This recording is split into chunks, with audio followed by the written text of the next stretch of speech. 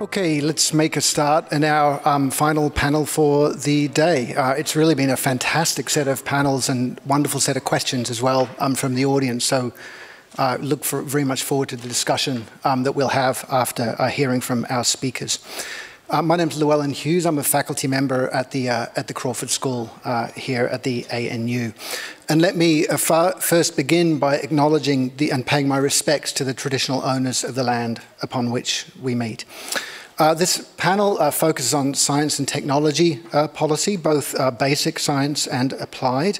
And I'm delighted to be able to introduce three fantastic speakers that we have today, who I will introduce for you in a moment. Some of you may have noticed that our Minister for Industry and Science, Ed Husic, gave a speech at the American Chamber of Commerce last month, and he made some really interesting remarks about the direction of Australia's policy in science and technology. He noted that this was in reference to the United States, excited about deepening levels of cooperation between the two countries. I'm paraphrasing his speech here. And working to ensure that they partner together on technology collaboration, clean energy transition, and advanced manufacturing. He also said that the energy transition has really profound implications, obviously for the climate and future generations, but also for the economic structure of Australia. And particularly, he noted that Australia's future success depended on us as a country becoming better at creating value-added products. That is, in addition to continuing to provide resources to the world, also thinking about how we might build our innovation system and our systems for developing and exporting technologies. Now, the Minister made another point, which was with regards to economic complexity. In the area of innovation studies, there's quite an interesting and relatively new set of ideas which focus on the importance of economic complexity in national economies for driving long-run economic growth.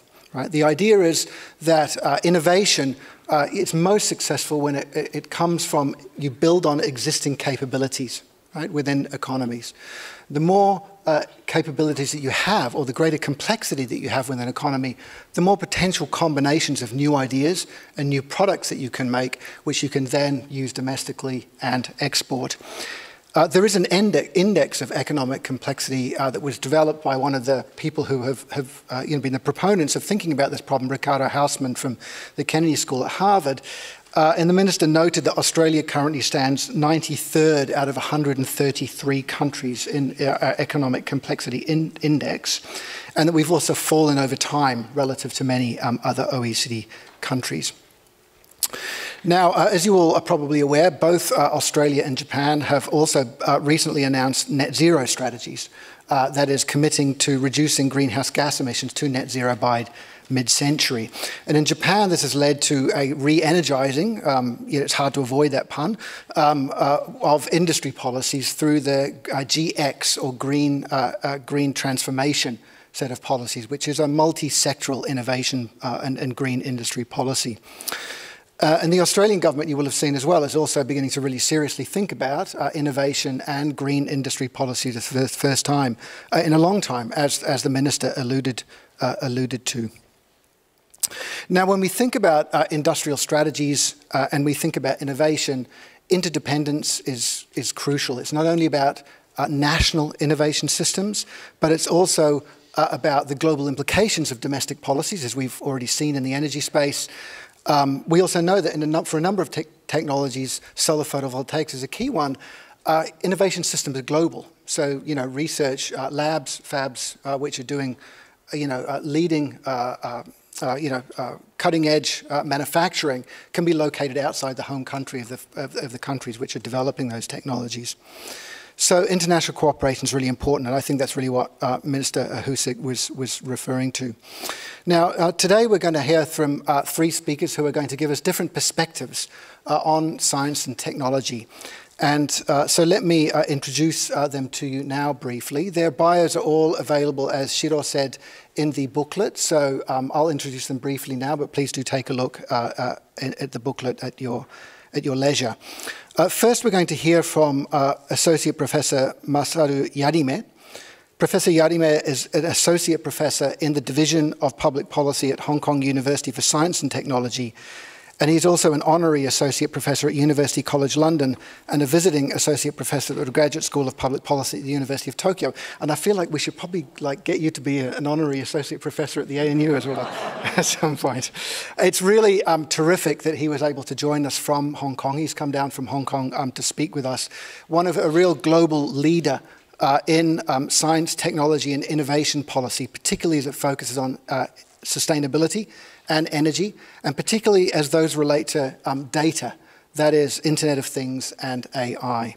So we'll hear from Professor Yarime first.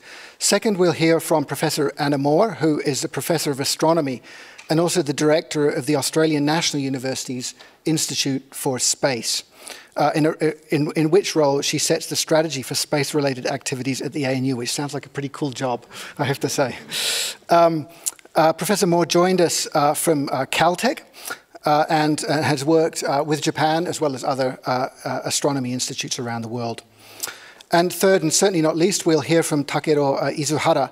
Mr. Izuhara is a director at ST Solutions Australia, which is a SoftBank company, and he's been working in the IT sector for many years, particularly focused on AI, on robotics, and also on process automation in Singapore, in Japan, and in Australia.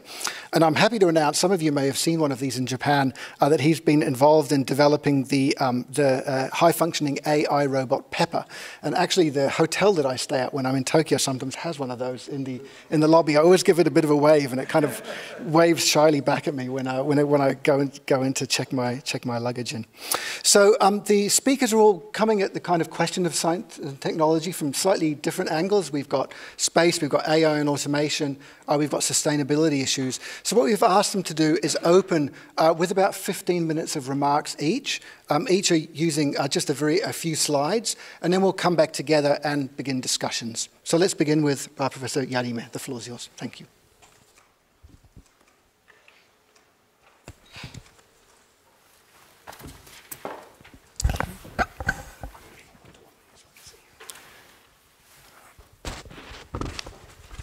Okay. Thank you very much, Professor Hughes, for your kind introduction. Currently, I'm at the Division of Public Policy at the Hong Kong University of Science and Technology. I used to be based at the University of Tokyo for many years, and then I moved to Hong Kong about 6.5 years ago. And then I'm now looking at the situation of science and technology from outside the country. I think that gives me a lot of a fresh opportunity to look at the situation of Japan. Also, I'm affiliated with the University College London. They have also a department particularly focusing on science, technology, engineering, public policy. I think increasingly major universities in science and technology are trying to establish such a kind of unit or institute, trying to look at how science and technology affect all the societal issues like sustainability, economic security, and also international relations.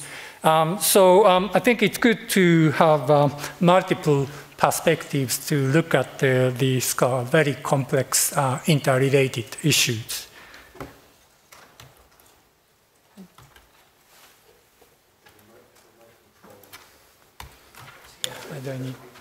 Okay. Yes, the science and technology is also a very broad issue, and there are so many issues we need to discuss. But just as a kind of a snapshot of the current situation with regard to science, which is represented by publication. So you see, this is the kind of ranking of countries with regard to the publication of scientific papers published in journals. So US has been the leader, and then Japan used to be the second. And then recently, China has really increased the number of publications. And then the latest one, China is the number one country, and then US the second, and then Japan is in the fifth position. Even though the absolute number of publications has been increasing, but then that's simply other countries are publishing more than Japan.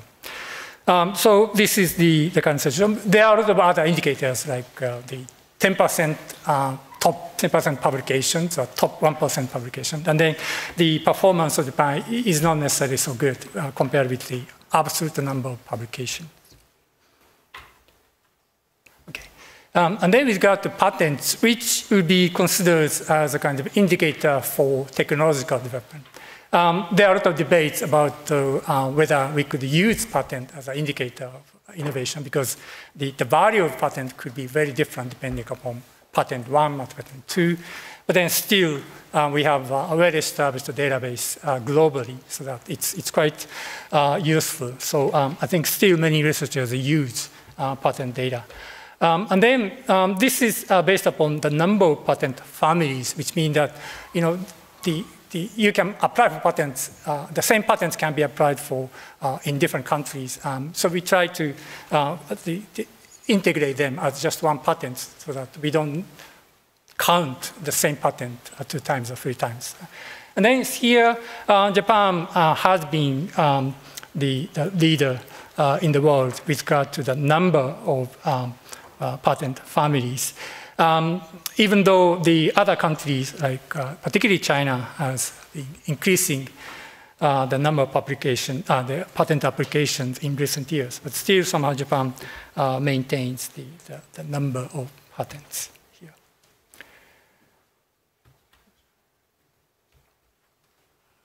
Yes, and then this is the share of patent families by technological fields. And then here, Japan has been quite strong with regard to electrical engineering and also general machinery and then transport equipment. But compared with them, let's say biomedical devices and biotech are relatively weak.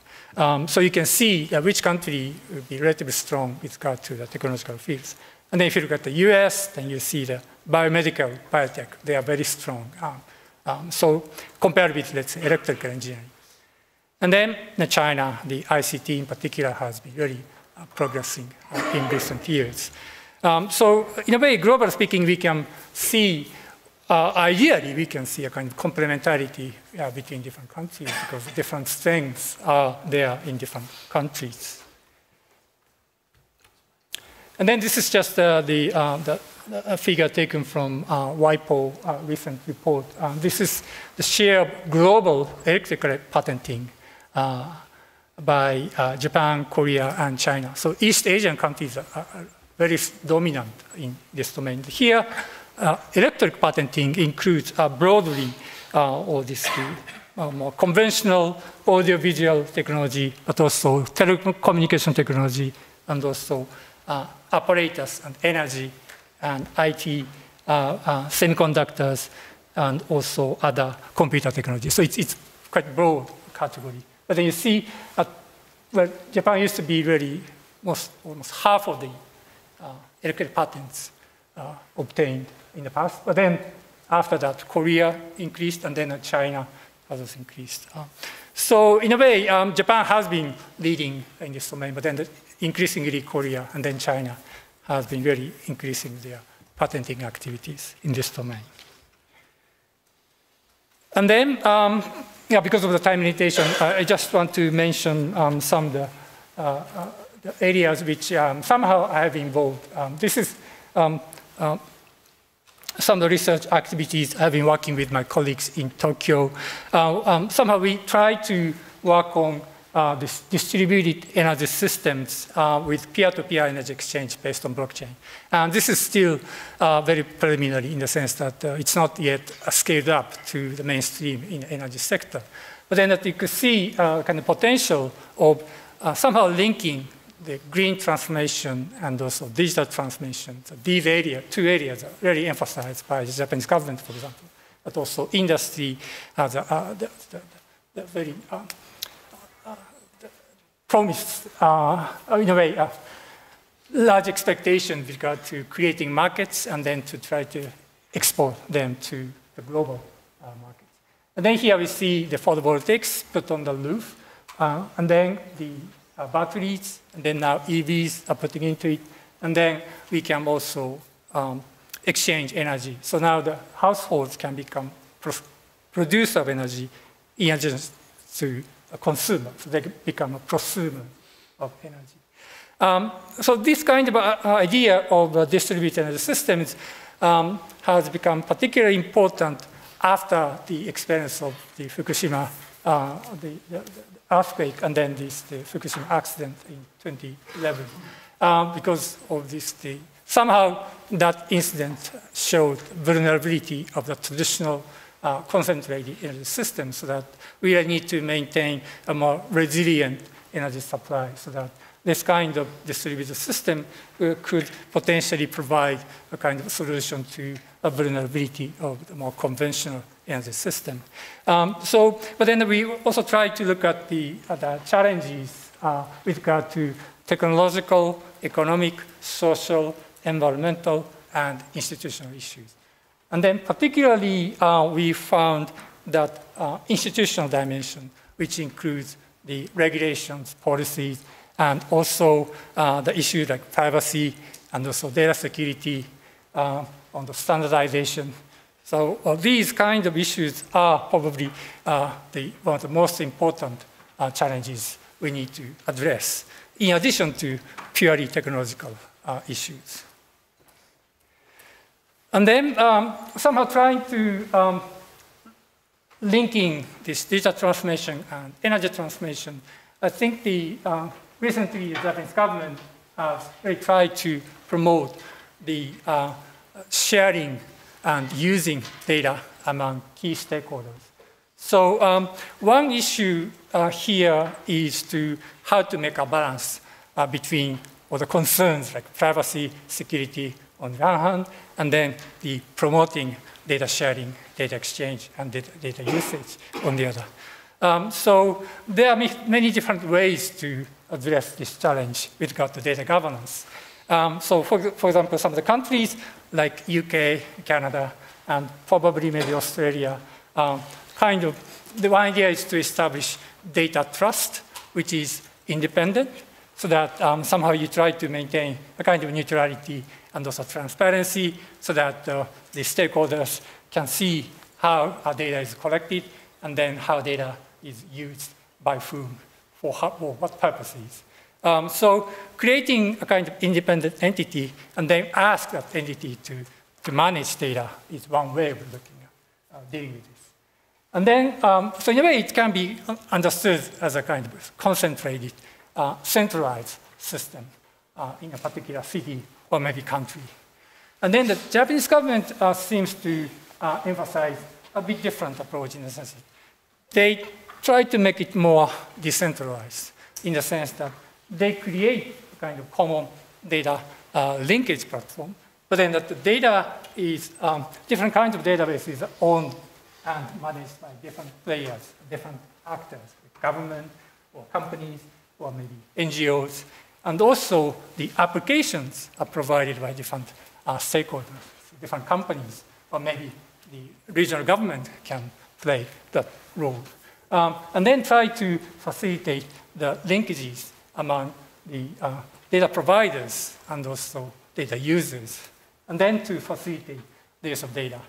So I think increasingly, for example, the electricity consumption data, which is traditionally owned by the power companies. And then now, I think the regulation has been just changed recently, and then that other stakeholders can have access to the data so that you can use the data about energy consumption for other purposes. So if you know how energy consumption is recorded, and then you can see when people are inside the house, for example, and then you can maybe adjust the timing of delivery of other goods and services. Or you can measure the health condition of people, particularly elderly people living alone. If there's no change in energy consumption, then you see something happen in that household, for example. So then that kind of data usage going beyond its own industry would be also exploring huge opportunities for data usage. And then this is actually my last slide. So what are the areas we can expect collaboration between Japan and Australia? I think one thing I could mention here is what could be called critical technology assessment and management. And I think this has become quite important in the context of economic security, as discussed in the previous session. Obviously, we need to have information where the minerals are coming from, where the resources come from, and then how they are processed, and by what means, and then what are the impacts. So I think traditionally, this argument has been made by all the security experts. But then that increasingly, we need to combine that kind of perspective with, let's say, environmental assessment or social assessment. So what are the CO2 emissions? What are the use of labor? What are the impact on local communities? So these kind of arguments can be combined with a more conventional approach to economic security, where these materials are coming from. So in a way, I think these discussions tend to be discussed in a separate communities in the past, where there are very different kinds of people. Right? But then I think we need to have a kind of more integrated, comprehensive, critical technology assessment and management. So this will be one area which I can imagine that Japan and Australia can work together. And particularly Australia is very strong with regard to all the minerals and resources. And Japan would be very keen to work with Australia scholars and industry, for example, to look at how we can assess and then how we can manage all these the opportunities and challenges through the supply chain. So as I mentioned also in the previous session, the hydrogen is one big area. But then I think in March, the first shipment experimentation from Australia to Japan about the hydrogen. But this hydrogen is produced by using coal. Right? Well, in a way, if you combine it with CCS, the carbon storage, carbon capture and storage, then you can theoretically eliminate the CO2 emission. But also we can think about producing hydrogen from using the renewable energy. So there are many options. So we need to have a kind of a critical assessment. What are the environmental impacts? What are the costs? What are the implications for business? So that we really need to have more detailed information and more critical assessment on that. So on this point, I think Japan and Australia can work together. So this will be also can be applicable to electric vehicles and all the batteries. So these are quite important areas now. But then I think we really need to have more comprehensive critical assessment. And then the second domain which I could mention now is the governance of emerging technologies with stakeholders. So on this, I had mentioned the smart cities, in the sense that, as I just mentioned, that data is increasingly available from different devices, different sources, from IoT, satellite imaging, and also the buildings, and also automobiles. So how we can manage a lot of data from different sources, and then use them to tackle, let's say, urban challenges, including climate change, and also circular economy, and also biodiversity protection. So here, I think, in a way, Australia has been working on this. I'm editing a special collection papers for Journal Data and Policy, and then I actually reviewed one paper coming from researchers in Melbourne. And then they are really working on this topic by making kind of experiment by trying to the citizens engaged in the data governance processes. So this is, I think, increasingly important in the sense that, let's say, some other countries, let's say China, is also really actively pursuing the smart cities. But then the approach would be quite different. So I think on this point, Japan and Australia can work together to somehow propose what to be the appropriate way of designing and implementing and evaluating smart cities, including all the environmental and societal dimensions. And then to make a proposal to, let's say, international standard or a kind of internationally accepted the practice so that not only just the technical performance, but also we really need to incorporate all the societal dimensions so that we try to promote smart cities as human-centered and inclusive exercise. So that would be also one thing which I could mention. And then increasingly, we have the challenge of data governance across the border. So how we can manage trans-border data flow. This has been a big topic, particularly I think G20 in Osaka some years ago. The Japanese government proposed this data free flow with trust.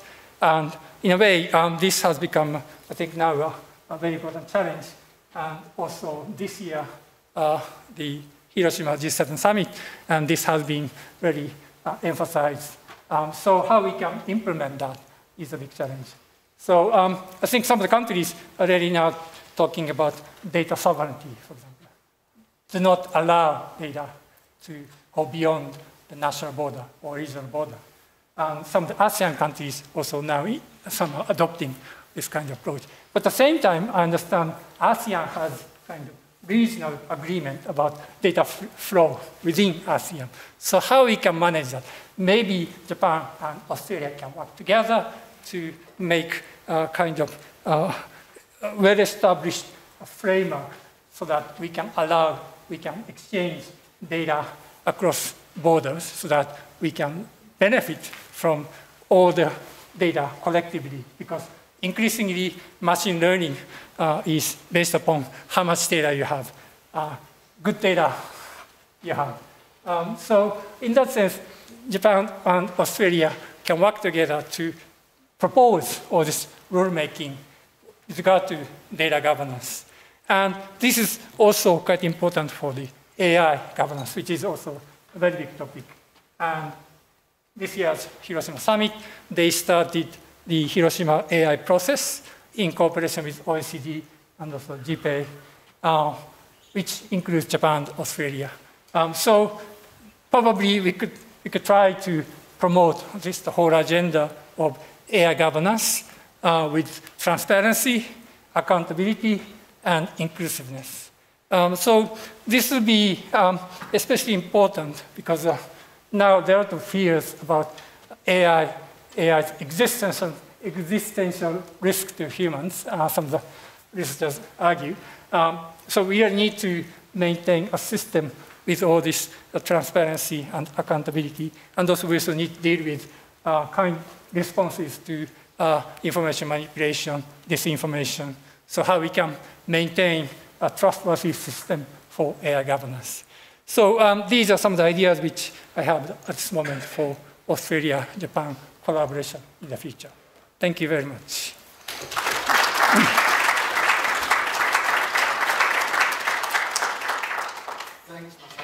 One of my big worries with AI is and risk is that it gets better at creating the algorithms that keep me watching Netflix till all hours of the morning. So. Anna. I find it really interesting that the three science and technology people come with slides today. We were told you can have slides, and to us that's, oh, we better have slides when we come along so we can talk. So I often get asked, what is space? I never get asked, what's astronomy? But I get asked, what do you mean by space? Or people have different ideas of what that word means. And so I wanted just to take a few minutes to just introduce what I think that means and what the community, international community thinks that means. So we're all on the same playing field before we have a conversation in Q&A. So space, often when I talk to people, when I say space, they kind of think of human exploration. They think of mining on asteroids. They think of, which is awesome and cool, I'm a scientist. They think of Elon Musk's car going off into space. I rose my eyes. But that's what they think of space when I say it. They think of rockets. They think of launch. But that's not what space is today. in economically, how much we spend on it, what we do, that's and how much we rely on it. So it's more like the pictures on the screen.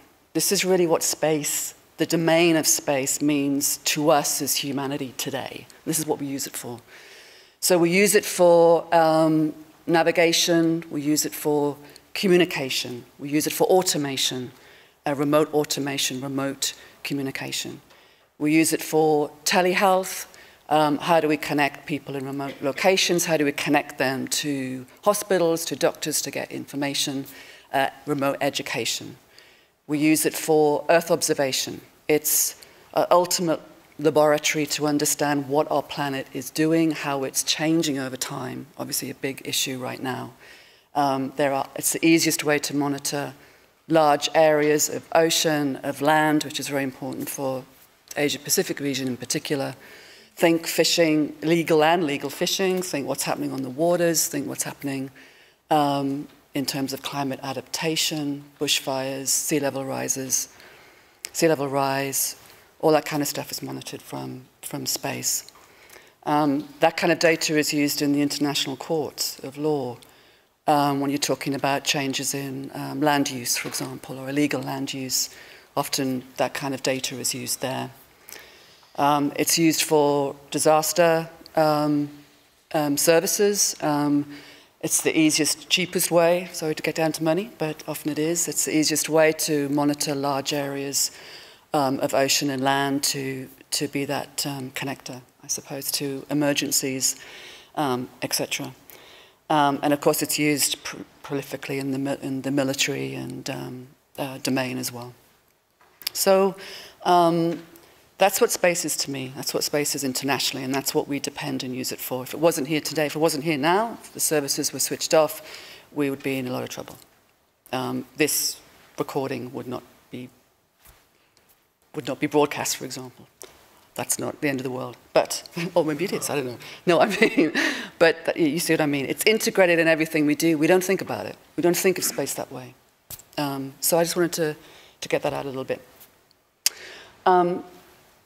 Economically, the space services, space activities total in 2022 something like $500 billion internationally. Australia, a lot of that is in communications, navigation, services. So think services is paid for via services on the ground. So it's us on the ground that are funding to a large extent most of what we do in space.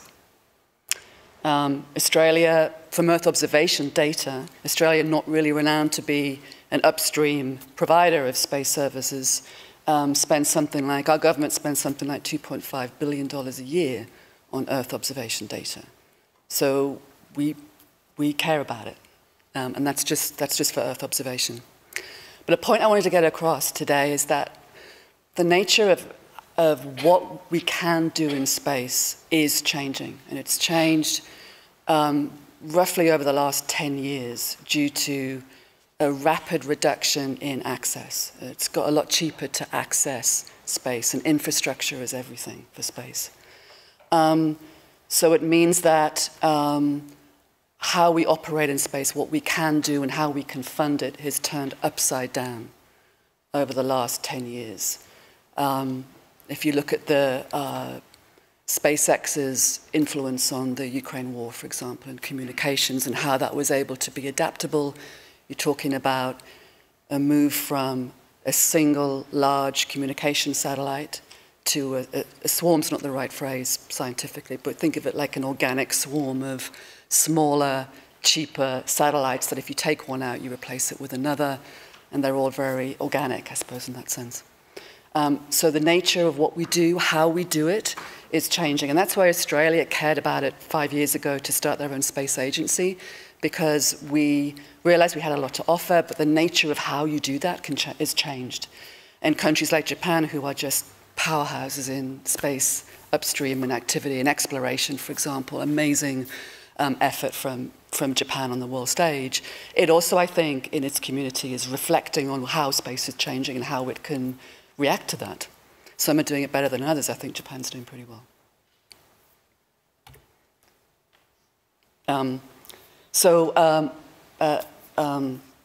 selfish plug for my own institute here at ANU. We started up 5 years ago in response to the fact that our government wanted to start its own space agency to support a growing space sector. My approach, though, wasn't to pick one technology over another. My approach was to do it the other way around, was to say, we want to solve society's greatest challenges. To do that, we need a multidisciplinary team. A lawyer is just as important as an economist, as important as someone who does food growth, plant growth, water purification, rocket fuel. It didn't matter. And so we have a very broad participation in our leadership. There's about 30 academics, all from different disciplines, and it really lifts the level of conversation. I love being a scientist. I'm very good at it. We get lost in little tiny tunnels, okay? It's really good to be lifted up to important national conversations and solutions, and that's what a multidisciplinary team does for you. So 3 areas we're looking at in Australia are sustainability, space sustainability. This is both how can space help sustainability on the ground, but also how do we, to us, because space is so important to be, because space is so important to us, we also care about the sustainability of space itself. So we don't want it to get damaged in a way that we can't use it anymore. And space is big, to quote Douglas Adams, but there's a very thin layer around the Earth called low Earth orbit. That isn't big, that's very thin. And it's the cheapest access, so all your business cases and commercial space are there, because it's smallest gravitational potential, it's cheaper to get to. So that's where your commercial business is. But if you start having a lot of debris and satellites and thousands of constellations, you're going to start running into trouble. So sustainability, yes, is not just using space to keep us sustainable on the ground, but it's about us making sure that we protect space as well. Space education, this is workforce training, especially in Australia. We have a different paradigm to Japan here in that sense with space. We have to educate our people into what space means and how they can operate in space. And lastly, something we're very interested in, especially at ANU, is how can we be using space as a way to partner across the Asia-Pacific to be solving things that we all care about in that region. Space is expensive even with that cheaper access today. It's still not 3 cents, okay? So how can we be partnering together to solve challenges that we have regionally as well? Oh. Don't know what happened there. It stopped. Three initiatives we're looking at. The first is to do with climate adaptation. Bushfires are a big issue in Australia. What we want to do is bring some ownership of that problem. We want to bring our scientists and technologists to come in, not when the fires have happened, but actually turn that around and say, you know what, if you can figure out where these fires are going to be 3 months in advance, pre-season, how can you adapt? How can you get everyone together to do something about it so that you can reduce the massive fires that we saw 3 years ago that are coming again? Let's not close our eyes, they are coming again. So how do we, internationally, nationally, do something about that? We're also doing a similar response for water as well, groundwater measurement, so that we can give towns a heads up in advance so that they can change their water usage, for example. I won't go into how, it's very cool. If you like gravity measurements, it's totally cool, but that's how you do it. This is, oh, it hasn't, I'm sorry. Am I pressing the button too much? No, I'm doing it for you. So oh, man, you should have said that before. I've been pressing the button. Sorry, I've almost broke the key. And I'm just putting these projects up to give you a flavor of what's happening in new space. So space medicine for Earthlings. So this is a project where, during COVID, especially in Australia, we realized that access, especially remote communities, to healthcare was a real issue. It's expensive, it's hard for them to do so. And with aging populations as well, it's a, people want to be at home, for longer now. But how do we provide them the level of healthcare? We heard a little bit about that in the previous talk, actually. So this is a project where actually we're using a space problem, a problem that's in space right now, which is how do we enable the next space travelers who will be selected not by youth and health, but by if they can afford it. How do we protect them going into space if they have previous conditions, or even someone with asthma? Or how can we risk assess if someone can go, in a space hop or something like that? So we're modeling using AI and other techniques. We're trying to model in software the human body or systems within the human body, and combining that with sensors, wearable sensors, being able to, in advance, work out how the human body reacts over time and can you pick up conditions. So while the funding for this project is actually about space travel, the real reason we want to do it is because it can be applied here on the ground. So you can think about people being in remote communities, or any of us getting older being at home, being able to be monitored in a telehealth way, so that we can feel confident that we can be at home and getting elements picked up. And lastly, another COVID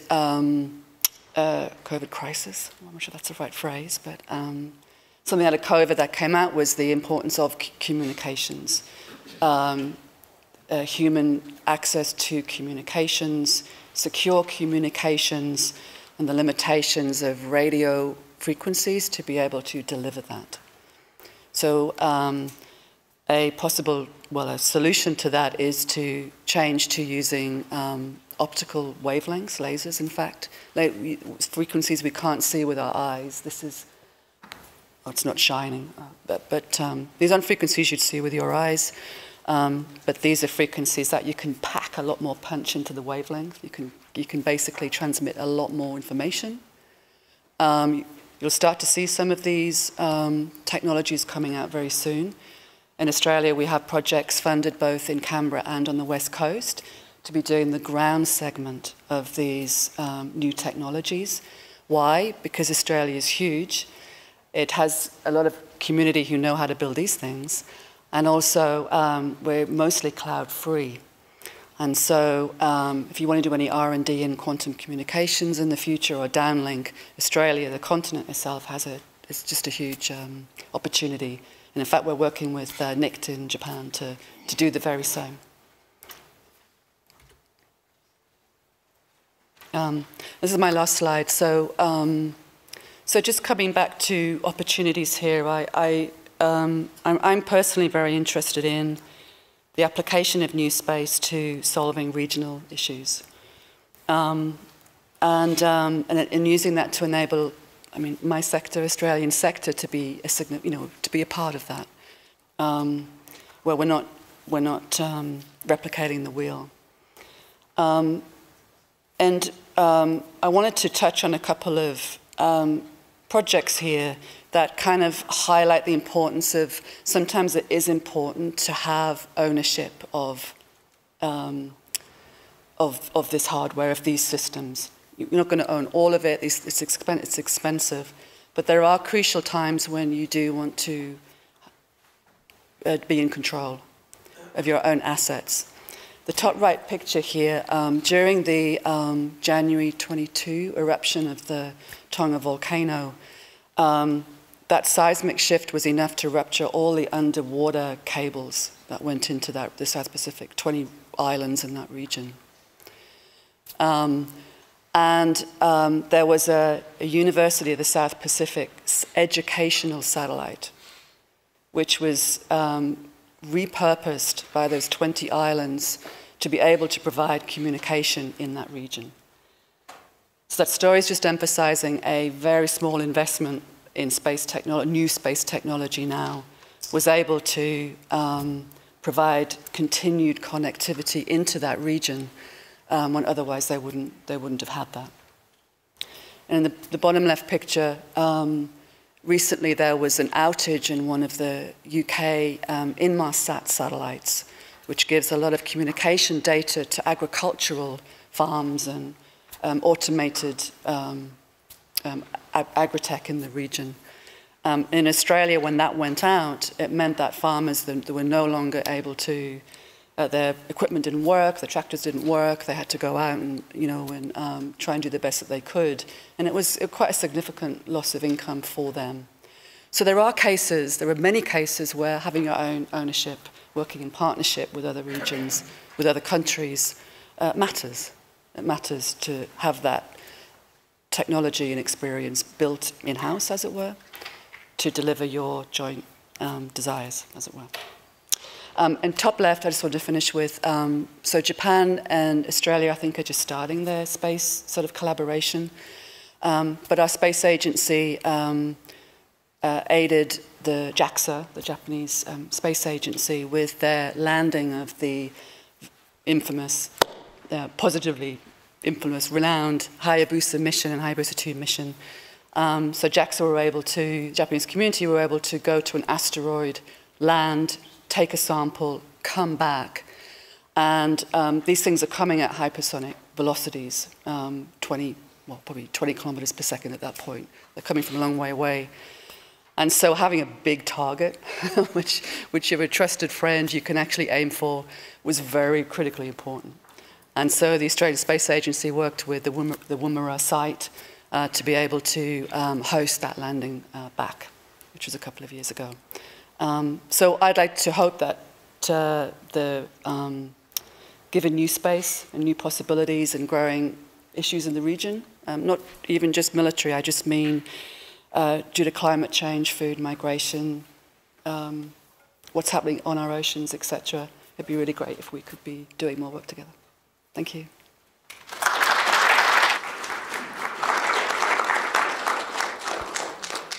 Thanks, Anna. And that's a terrific place to leave things to when we move into the Q&A to talk about how that might come about. Mr. Izada. Last person to be a guest speaker today. So actually, Kaizuka-san was invited by Ippei-san. Shiro-san invited me. So Shiro-san is really supportive for me as always. So why not? I want to contribute to your community today. Appreciated your invitation.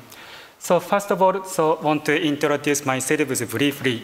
So as you can see, my name is Takiro Izuhara. So please call me Easy. So Australian friend give me this, short nickname. So I like it. So I am born in Gunma Prefecture. Gunma is north of Tokyo. So how many people went to Gunma previously in the past? Awesome. Thank you so much. I think you might know, so there are so many mountains, there are so many snow and hot springs. So indeed, I am a mountain boy. So I went to Tokyo to study at Keio University, and then after my graduation, I worked for IBM Japan.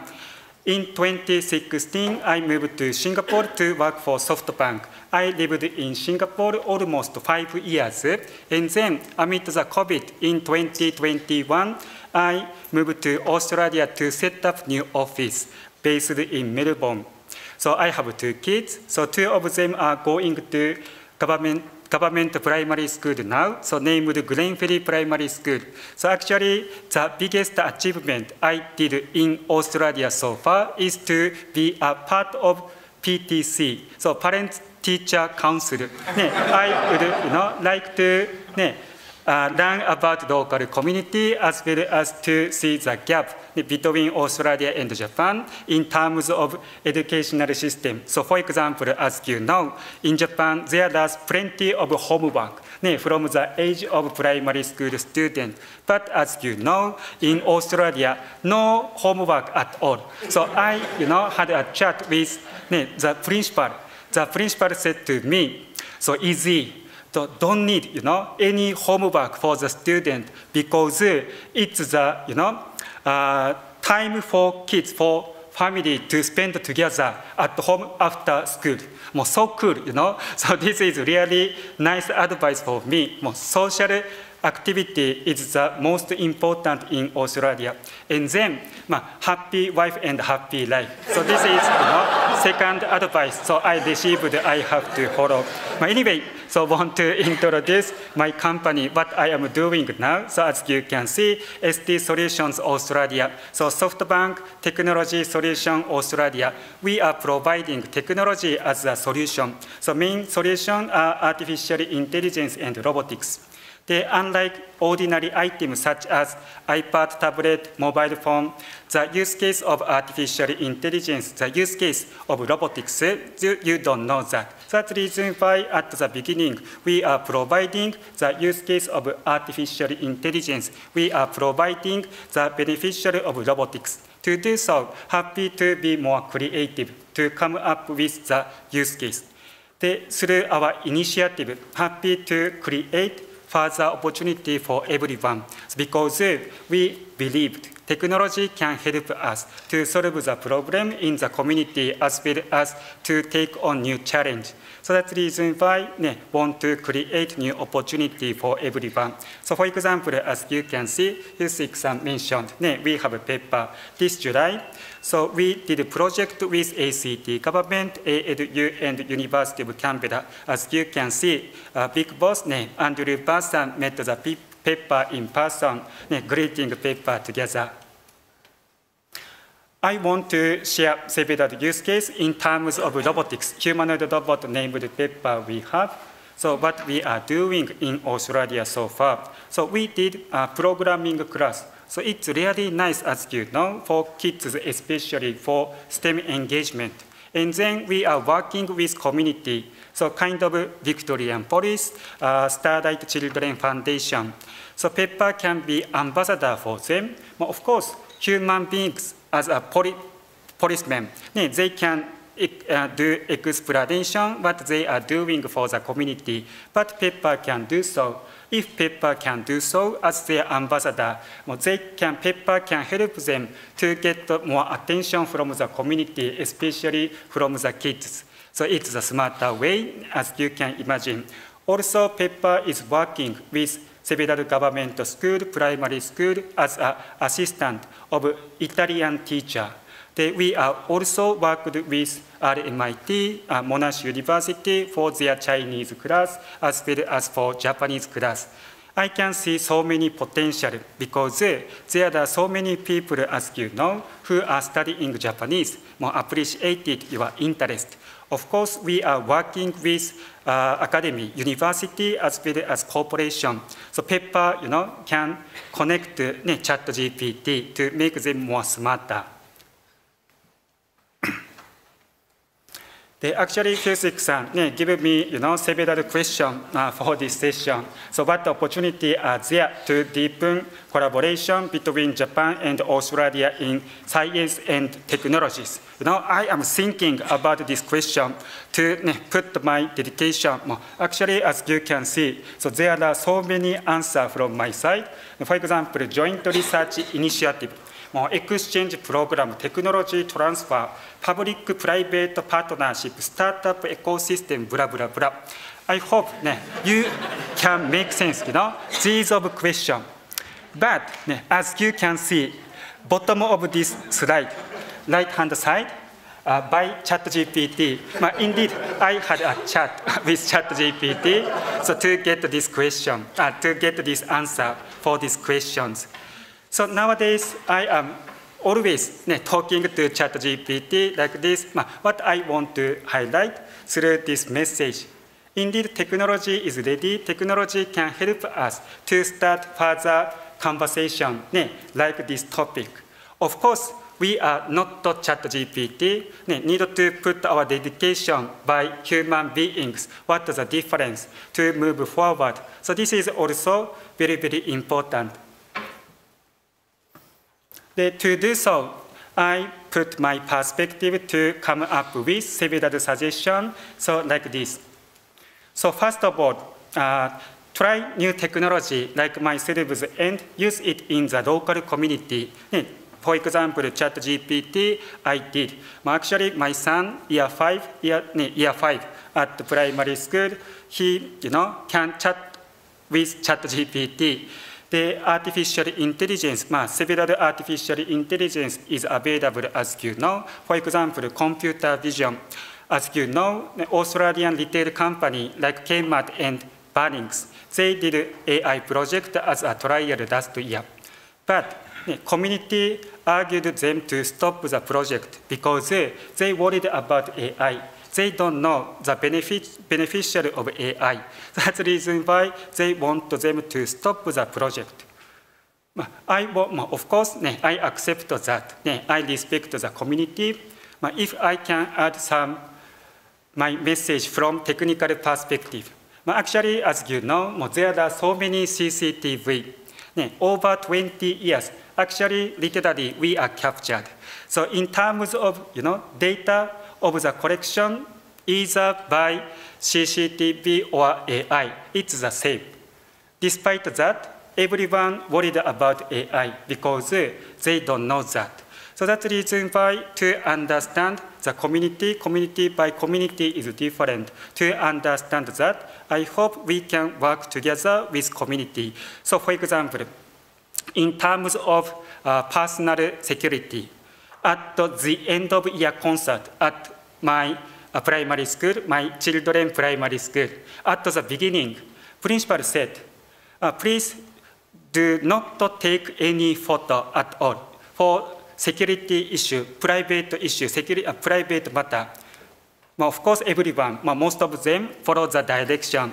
So in Japan, what is the difference? So in Japan, if I have a child who will graduate from the school today, I am keen to the place, where I can take the photo very, very well.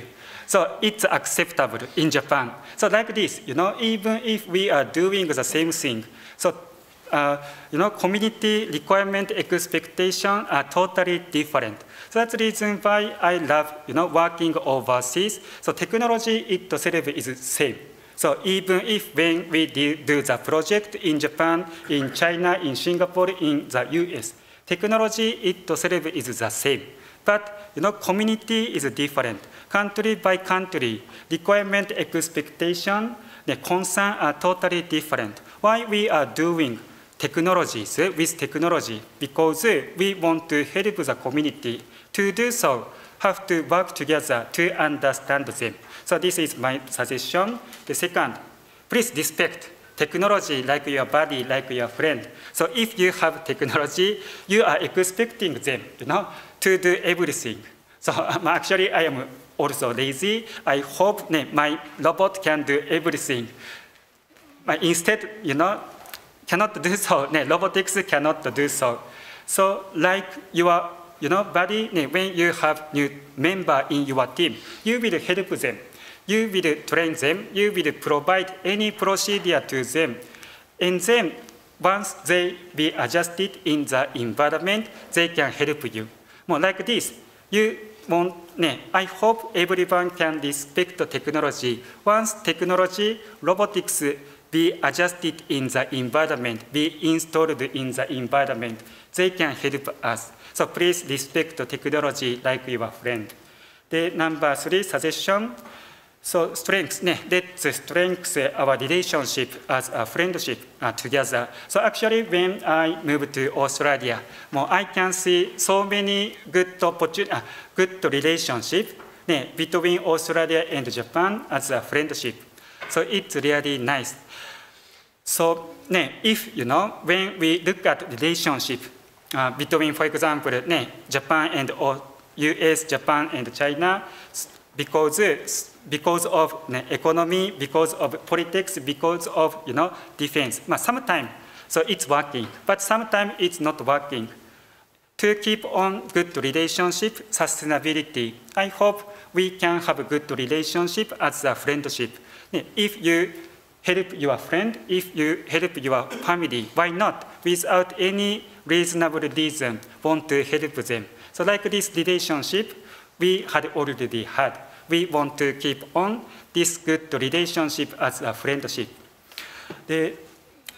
As you can see, left-hand side. So it was taken in New York City in 1900. So as you can see, there are so many cars with hose on the road, with the hose. But when you look at right-hand side, it was taken in New York City in 1913. There is no hose, machine replaced the hose. But indeed, in short period, technology will be changed. So actually, we don't know what kind of technology will be appeared in the future, in near the future, like this photo. So we are in unexpected era at this moment. But if we can use technology, they can help us. How we can do so? To maximize the utilization of technology, what we need. So this is my last message. Thank you so much. Last message. So actually how to do so? From my understanding, as my opinion, we need big picture, what country we want to become. So what kind of relationship we want to keep on together. So like this big picture, we need it to design, installation plan to design how to use new technologies. Actually, so far, I put my suggestion from technical perspective, but today, not for technology session alone, so it's for Australia and Japan. So this is my final message for today.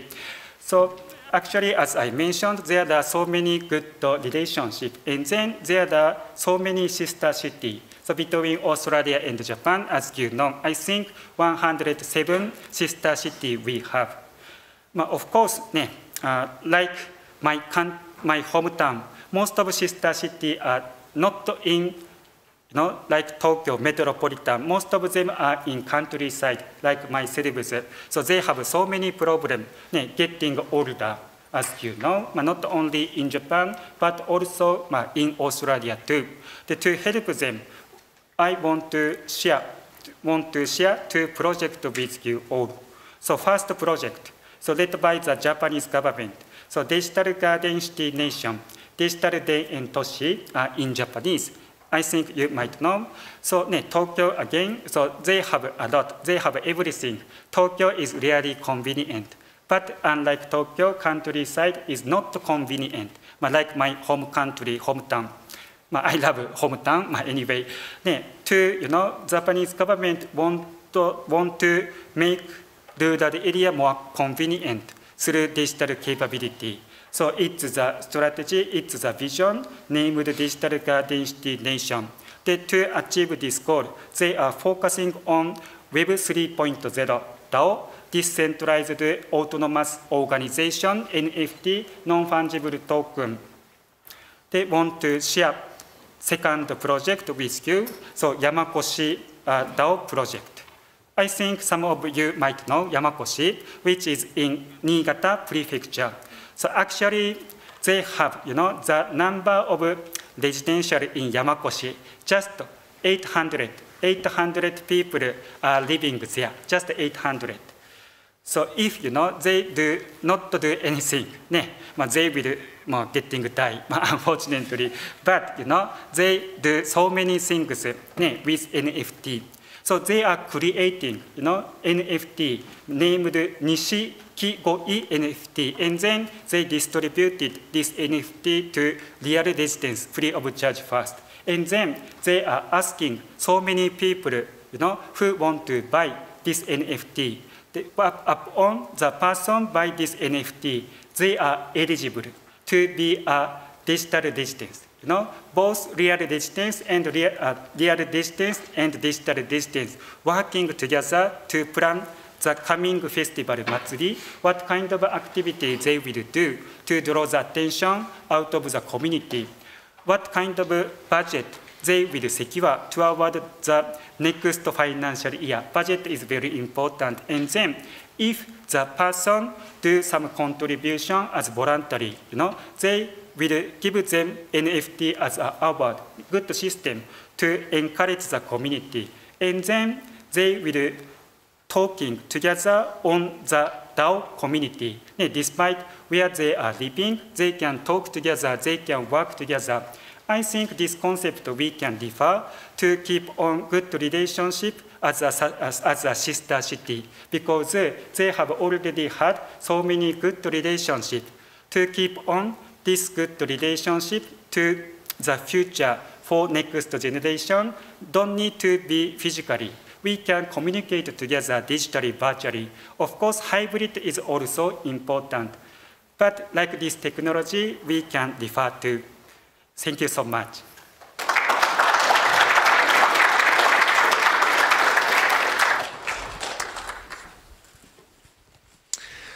Okay, so I feel like the first thing I need to say is if there are any ANU students still here who might be in one of my classes, please don't submit an assignment that says by ChatGPT 3.5 or indeed 4.0 for them. Although it's true, they do give a general sense of the direction to go. It becomes difficult as a faculty member to set good assignments. So we've got about 20 minutes for questions. I'm just going to lead off with a couple and then open the floor just to kind of get things moving. And I wanted to start with you. You made a really interesting comment about Australia's space agency and Japan, really at an entry point of beginning to collaborate more together on a bilateral basis. And so I was wondering if you could share with us a little bit more about how that's happening. And what direction you think it's going to go in. I was particularly really interested in the comment that you made that because of the economics of space have really changed, that you've got a whole new set of actors coming in, commercial actors primarily, as well as changes in technologies, it's like miniaturization and small satellites getting put up and all those kind of things. So, presumably that would have an effect on the stakeholders or the actors involved in international collaboration as well. So some thoughts along those lines, if you could. Yeah, that's a lot to unpack. But so my experience over about 20 years working with Japanese colleagues and institutions on astronomy was amazing. And if I could just copy paste that into space, I'm going to retire really well. But space is not astronomy.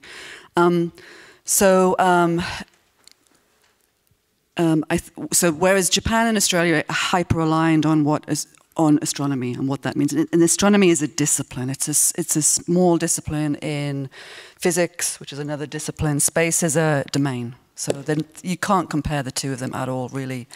But whereas Japan and Australia, and internationally, people are aligned on what are the big challenges in astronomy? What are the top 3 things we want to do?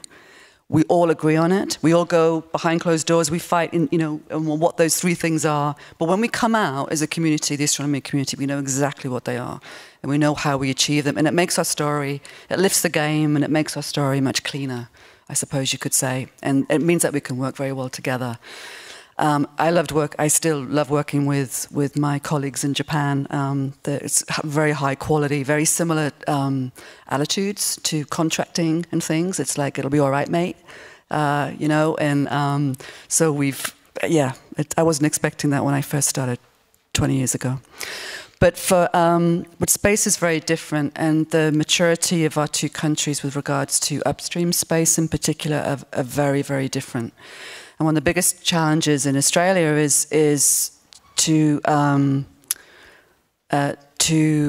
people to I suppose, educate the government, advisors and ministers on what space means. And that's the level we're at right now. And I'd say we've gone a little bit backwards in 5 years. So I don't want to start so negative. I'm usually not a negative person, but I'm just very practical. And so we've kind of gone back a little bit on what does that word mean, And so in Australia, in the Australian community, we have a little bit of work cut out to be bringing it back to actually space is not about just rockets and just this and just that. It's actually very important to our way of life. We're already spending a lot of money on it. So that's the first difference. Whereas in Japan, their story is so bright. Certainly as an external person, it's such a success story. It's intertwined with, I suppose, national pride, certainly on the international stage. And their achievements are just spectacular. So we have a big difference there. But that being said, we're starting to see more projects where we're coming together in a complementary way. And so the Hayabusa one was just the start of that. But I think in areas like quantum I'll pick quantum communications. Is one of them. So Australia brings a lot of positives, a lot of necessary components to a world where we want to be connecting quantum computers as the next internet, right? So, for example, so we bring a lot of positives to that table, and one of them being the ground infrastructure that you need to create this new internet of the future, right? So, and that's hard to do from a smaller country. So that's something we can bring to the table regionally in a story that we all need to work together on to get happening, because it's so big. And so I think in areas like that, you don't start with the word space. You start with in this case, quantum communications. How do you join quantum computers up? Everyone talks about computing as being the only problem. Okay, but no one talks about how you connect two computers up, right? That's not easy.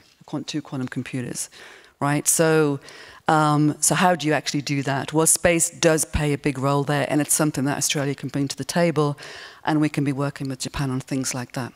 So we're starting to have those conversations. Disaster management is another one, for example. Meteorology is a big one too. So Japan have very sophisticated assets in space.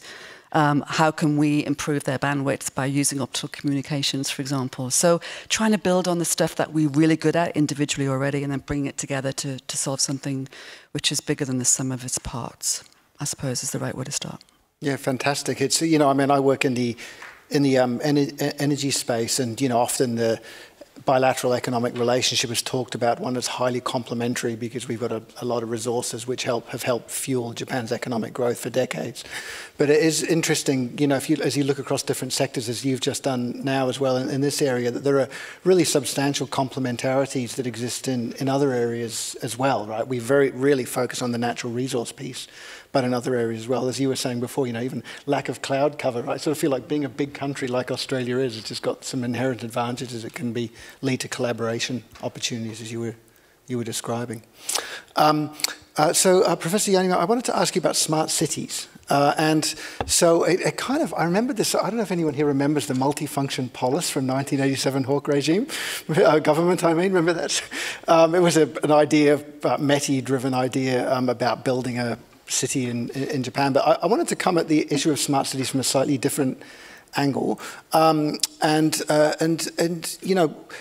your initial remarks, and often when we think about greater collaboration, let's say in energy transition, we think about it on a supply chain basis, right? So that is Australia going to move up the value chain in battery manufacturing, right? Or in green steel, are we going to start moving up the value chain? And smart city is really interesting because it involves a lot of amalgamation or integration of multiple supply chains. It's a really quite complicated picture that's a struggle to do within a particular country. And so how international collaboration would happen between countries using a concept like smart cities is a complicated thing to think about. Like, would one to do that at a bilateral government-to-government level or at an industry level, or would you think about carving off particular parts of the kind of smart city concept and pushing collaboration within that? How do you think you would progress something like that? Thank you very much. That's a very important question. Yeah, I'm actually looking for answer to that kind of question with my students and colleagues. Yes, so in a way, I think the idea of innovation has been also changing in the sense that traditionally we just talk about R&D investment, which is very important, obviously, in the case of let's say, semiconductor and others. But then increasingly, the technologies are used in an actual context like cities, and then try to learn by using it, and then making mistakes, and then try to learn, and then change it, and then to improve it, and then use it, and then get feedback. And so this kind of innovation is also getting quite important. And then in the case of smart cities, you have many stakeholders from different sectors, which are not traditionally connected with each other. But then now we are getting connected, like transportation, buildings, land use, and then energy, and others. So that gives actually a big challenge to traditional Japanese companies, for example. When I talk with people in the companies, they say that, well, usually they talk with they are just suppliers. They have relationships, and then they know what they want. But then that increasingly they need to talk with companies in different sectors, and also they need to talk with local governments, and then they need to talk with the citizens. That requires, I think, different kinds of skills and knowledge. And also, they need to test these technologies on the ground by actually inviting users to use and then to get feedback from them. So I think in that context, we could think about, let's say, creating, a kind of living laboratories together. Also, international regulatory sandboxes, in a sense that, as we discussed, that there are so many challenges like privacy issue, data security, others, and we don't know how to solve these questions. So we just want to create a space together and then to test these advanced technologies. Maybe quantum communication might be also AI, IoT, blockchain. These are somehow, we don't know how to govern these technologies. So in that sense, we create a space together and then test it together and then learn together. So that kind of opportunities might be a possibility for collaboration internationally. So I think, in a way, I think Japan somehow tried to do that in ASEAN countries like Thailand. For example, creating smart city and then inviting also local companies and then to do it. But then we could obviously do it with Australia or other countries and then try to demonstrate that what are the issues, what the problems, and then we share the problems together and then to learn. And then hopefully by doing so earlier, then we can also propose regulations, policies, in a way, creating a kind of standard.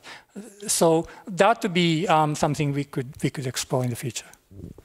It's very interesting. I want to move to questions from the floor, but I did want to acknowledge, Mr. Hisahara, the interesting idea that you have around using sister city relationships as they exist in order to use as a potential platform for furthering collaboration between the two countries. That's an interesting idea because often we think about science agencies or ministries which have got science sitting within the portfolio as the key locus through which you might see collaboration happening, but particularly as Professor Yarime said, if user feedback becomes an important part of actually the innovation process, then the kind of engagements that you've described, is a very, very interesting idea, and it's great to see you engaging locally already as a company.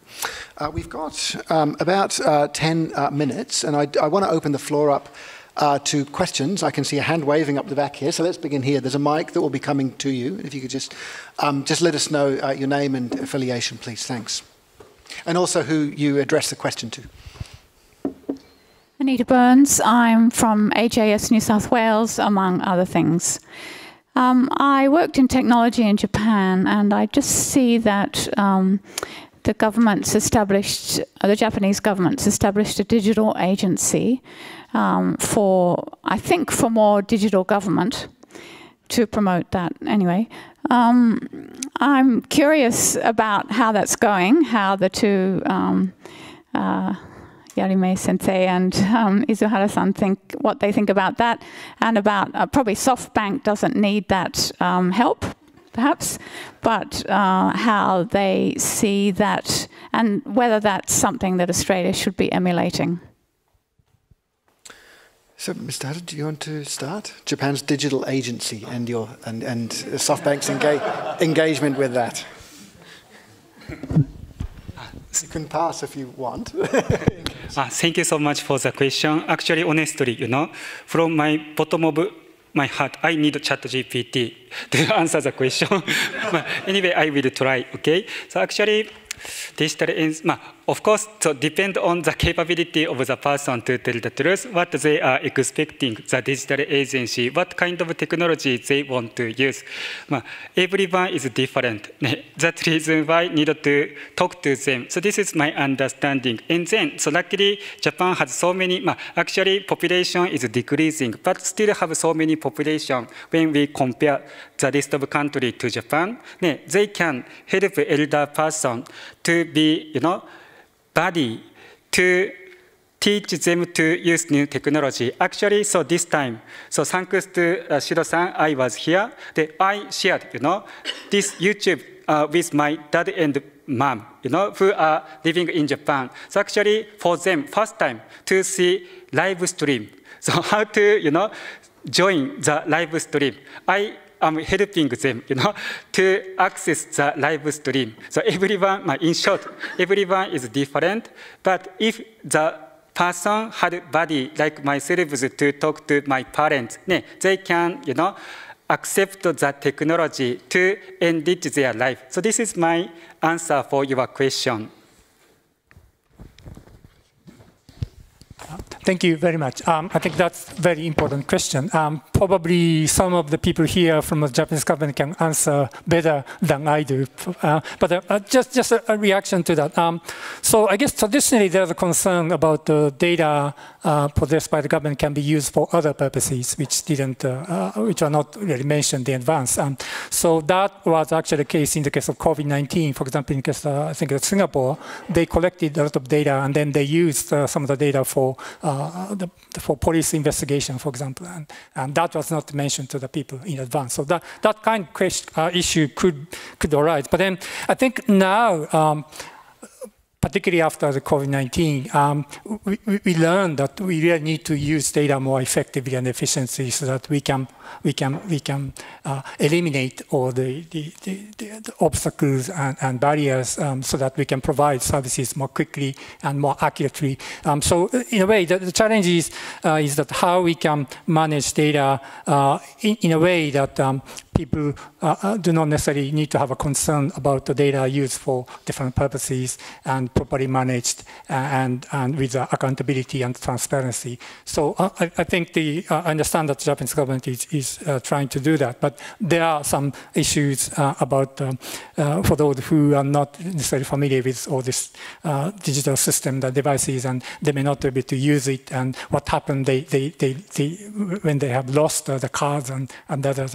But then that probably this is a part of the process we need to deal with in a way that definitely we should really try to establish a system that the data can be used for providing services to the people. Thanks. So let's go elsewhere. Take the gentleman here. My name is Charles. My name is Charles Millward. I run a point-of-sale software company targeted at the grocery and liquor industry. And like a lot of businessmen, we see AI coming down the tracks at us with great speed. So this is addressed at the two gentlemen who addressed the issue of AI. How do you see AI evolving in the business community? Do you think it's going to become a very widespread technology and companies should develop their own AI capability, or do you think it'll become a specialized technology which a few companies will sell more broadly into industry and develop specific expertise? Thank you very much. That's a really great question. To be honest, I don't know. But then, apparently, obviously there are some really handful big tech companies like Google and Amazon and these companies. They have a huge large language models, for example, and then simply other companies cannot compete with them because they have resources and expertise. But at the same time, it seems to be that there are many applications and you really need to have a specialized system. So it seems to be there's a kind of division of labor in the sense that some companies are big expertise and technology knowledge, they can really develop large language models with all the parameters. But then also you need to have a specialized companies provide, let's say, educational services, health services, energy services, and then they really need to fine-tune these systems to their specific applications. Yeah, there's a lot of debate about how to regulate large language models, for example. And then it seems to be big tech companies that now somewhat try to argue that, well, in the case of EU, they really try to initially put a large language model or foundation models as a high-risk domain so that they could be heavily regulated. But then that they are trying to argue that, well, they cannot be responsible for all the applications because they don't know how their models can be used. So in a way that they are trying to argue that, well, regulations should be applied to applications rather than large language models or foundation models, which can be used for many different purposes. So I think in different domains that there are many expertise, and you need to combine AI and domain knowledge. So how to combine them would be probably critical. So I think there are a lot of opportunities actually for startups to focus on particular domains rather than going into this the arms race with all the big tech companies. So yeah, I think there should be many opportunities available. But then how to do it depends upon how you can closely collaborate all the actors in specific domains and knowledge and experience. And Masaru, if I could just follow up quickly on that. So your expectation would be then that regulation would be primarily domain-related and primarily national in character. Is there also a kind of international or collaborative perspective associated with regulation? Yes, thank you very much. I think that is what is exactly going on at this moment. Yeah, well, in April, I attended a meeting I think organized by World Economic Forum by inviting all the big players in Silicon Valley in San Francisco, and then they made a kind of proposal. And then I think in July, the G7 summit, then they started this Hiroshima process for AI. And then I think in November, UK government is going to organize a big event about how to regulate AI. And then I understand that Japanese companies try to make a proposal for G7 kind of plan to how to regulate all these AIs. So internationally speaking, there are a lot of activities going on. But one challenge is that you know, as I also mentioned, that OECD and the GPay, they are also quite important as hosting all these initiatives. But then, well, probably that China isn't involved. So I learned that the UK is going to invite China for the November meeting, but then I don't know how that happens. And in the case of the April meeting, Chinese companies are invited, but then in the end, nobody came to that meeting. So it seems to be the AI governance area, a lot of kind of increasing division as like G7 countries and affiliated countries, and then China and Russia and others. So how we can manage this would be, I think, one of the key challenges in the coming years, because AI affects everyone. So how to establish a kind of common ground or framework so that, in a way, and then we can compete with each other. But then how to manage that would be a big challenge. Very interesting. Thank you, Mr. Izuhara. Thank you so much for the question. So as you know, what the need for AI? AI needs the data. So many data needed for AI. So that's the reason why, like Amazon, like Meta, like Microsoft, as Yarime-san mentioned, big company will be will be dominant in the AI market because they have plenty of data for AI training. So this is my answer for your question. But at the same time, they cannot do everything. So that's the reason why, as he mentioned, so need to think about some specific use case. So for example, of course, ChatGPT is good at English. So rather than Japanese, so to complement the weakness of OpenAI. For example, we are working with OpenAI to deploy the version of Japanese for Japanese market. For example, previously we worked with IBM Japan to deploy the version of Japanese for IBM Watson. So like this specification, everyone needed, despite they are big company like Amazon, Meta, Microsoft. To answer your question, think about your specification, how you want to sell your product. So this is my understanding. Thank you so much. Thanks very much. I think that we're out of time and should probably move to close the session now. I'd just ask you to thank our speakers for today. It's been a really interesting session.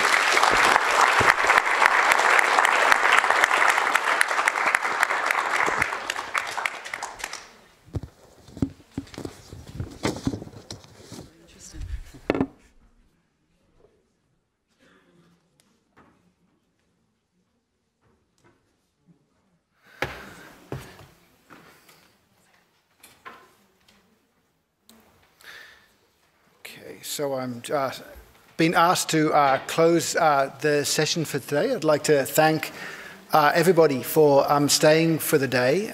It really brings home, you know, that Australia and Canberra, and particularly the ANU, is a pretty special place when it comes to you know, Japan-related work. There are not too many places outside Japan where you will have a room full of people, you know, for a whole day where we focus on, you know, the kind of, you know, fairly technical and also detailed issues that we've been able to canvas today.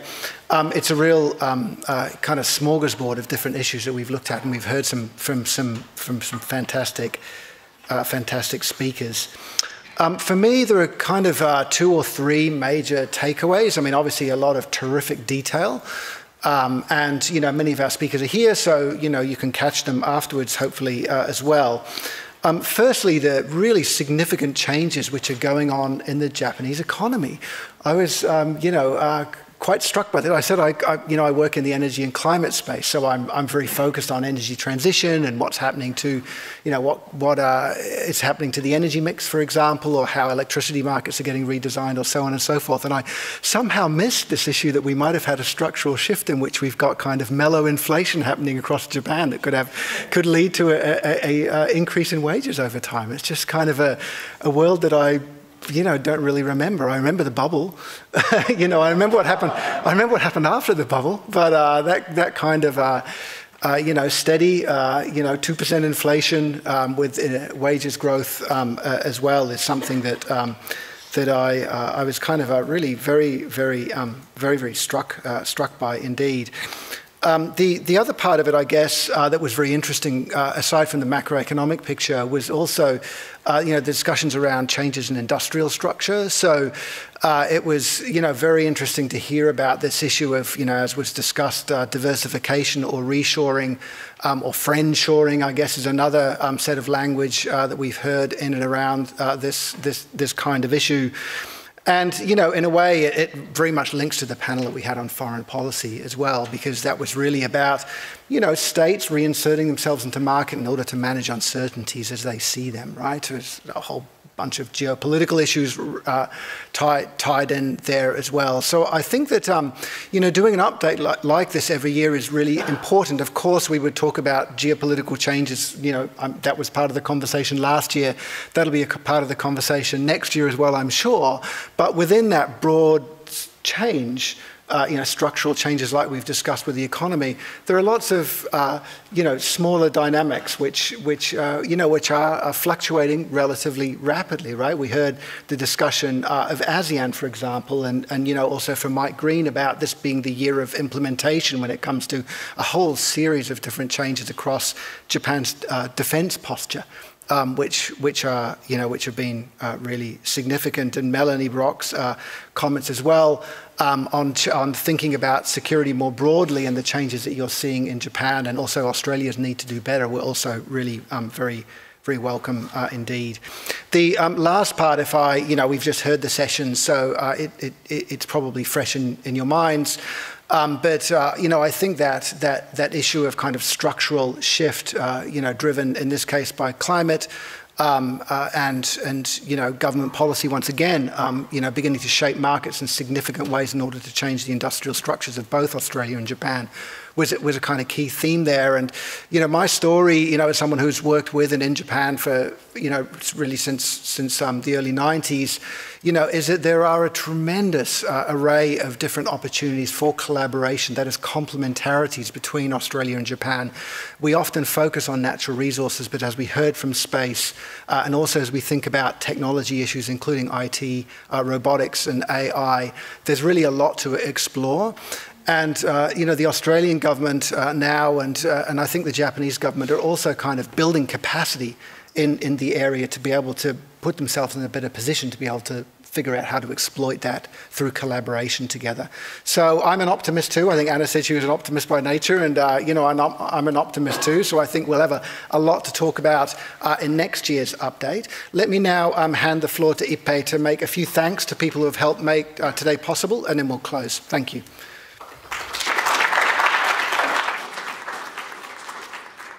So don't worry, two concluding remarks are too much. I know that, so I will be very short. And Ludwig already offered a very comprehensive remarks, so I would like to thank, first of all, the Shiro. So Veronica and I started the Japan Update 10 years ago.